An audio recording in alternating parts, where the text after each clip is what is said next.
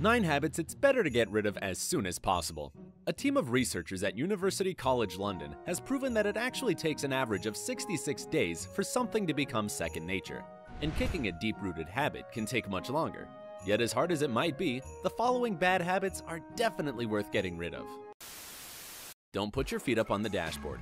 Passengers like to sit however they're most comfortable. In tons of movies, we see the coolest characters riding shotgun with their feet nonchalantly up on the dashboard.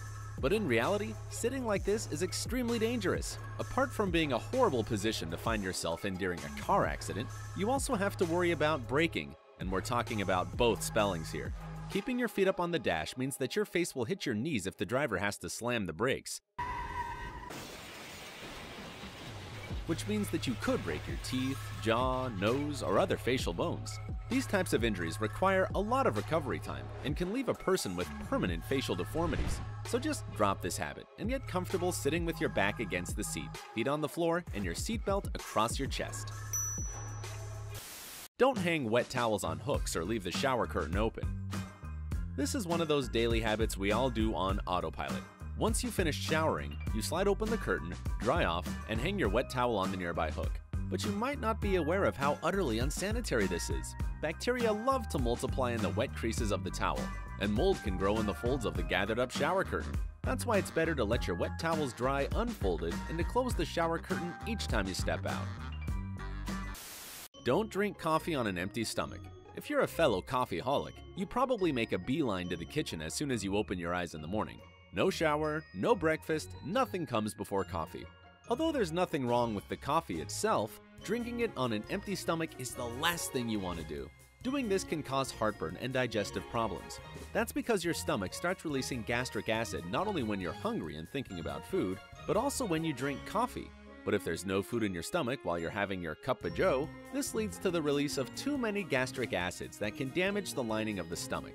Experts recommend drinking coffee only after eating breakfast or in the middle of the day. Don't eat popcorn. You go to the movies, buy the biggest bucket of popcorn they have, and grab a jumbo-sized Coke with it. This isn't just a habit, it's a cultural norm. It's ingrained in our DNA. But sadly, this cinema staple isn't so good for you. Dentists say that popcorn can do serious damage to your teeth, and it's not even the kernel itself, but the thin shell surrounding it that's harmful. It can get stuck between the teeth and in the gums where it easily stays unnoticed, and brushing your teeth won't get it all, so you end up with cavities or even lose a tooth. Plus, movie theater popcorn is really high in fat, which is also bad for you. Fight the urge to order popcorn next time you go to the cinema, and you may be surprised to find that a movie without popcorn is just as enjoyable. Don't leave a bottle of water in the car. If you're a driver, chances are you always keep a bottle of water in your car. Whether you hold on to it in case of an emergency or just because you're trying to increase your water intake, keep in mind that this is a rather dangerous habit, especially in the summer.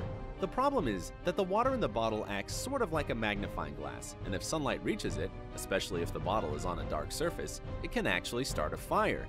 The probability of this happening is pretty small, but it does exist. So don't take your chances, however small they might be. Simply take your water bottle with you when you get out of the car. Don't pop pimples. We all know the rule, but it's just so dang tempting. Popping pimples might not seem like a big deal, but you'll think twice after hearing this. A pimple emerges when a pore gets clogged with dead skin cells and excess oil. Bacteria growth in the area causes swelling, redness, and sometimes pain. If a body is healthy, it sends white blood cells to fight the bacteria. But when you pop a pimple, you break the skin open and make it susceptible to even more bacteria, which can lead to even more breakouts. You can also risk getting a serious infection if your hands are dirty. And finally, popping pimples often leads to scarring. Instead of squeezing a pimple, try some over-the-counter spot treatments to zap that zit away. If you struggle with more serious breakouts, see a dermatologist because you might need a more potent remedy.